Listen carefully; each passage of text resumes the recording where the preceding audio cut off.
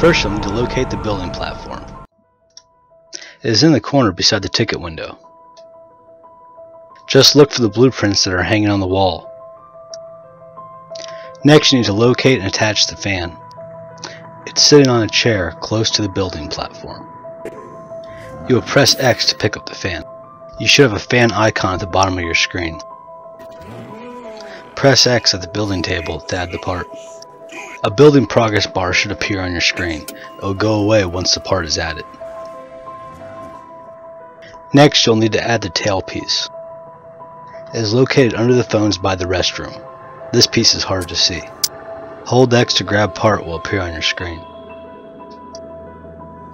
Add the piece to the building station.